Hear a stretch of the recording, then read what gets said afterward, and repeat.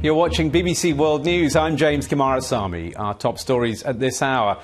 Television pictures from Egypt have shown soldiers entering a mosque in Cairo, where hundreds of Islamist protesters have been holed up overnight after a day of violent clashes. The soldiers appear to be trying to persuade the protesters to leave the building. At least 26 people are dead and more than 280 are still missing after a passenger ferry collided with a cargo ship and then sank off the coast of the Philippines.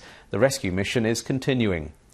Raids on businesses in Russia have resulted in hundreds of illegal workers being arrested and deported. Skeptics say these hardline tactics are a publicity stunt to gain favour ahead of upcoming elections. Britain has asked the EU to investigate the extra security checks that Spain has imposed at its border with Gibraltar. The British Prime Minister says Spain's actions are a breach of EU rules.